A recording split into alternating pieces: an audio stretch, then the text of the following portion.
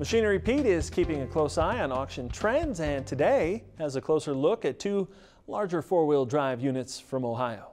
Well, folks, you know I've been reporting the used tractor market basically on fire here early in 2021, and that includes used four-wheel drive tractors. Now, particularly ones in good condition with a bit of age on them. And the perfect example came a week ago Friday on a farm auction in Circleville, Ohio, kind of the central part of the state. Sale by our friends at the Wendt Group. They sold this very sharp John Deere 9220. Now this thing had 2,140 hours on it. Let me tell you, the bidding was intense.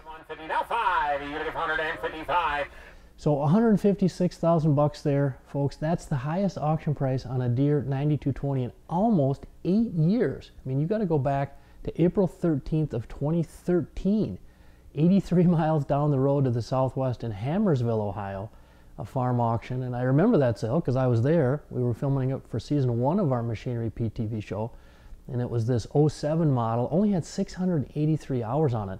And I remember a farmer from Michigan drove down to the sale, brought his trailer, and was happy as a clam to drive home with it and paid 167,000 bucks for it. Now, if we remember, April of 13, of course, that was like right at the end of the highest period I've ever seen for used values before commodity prices softened up.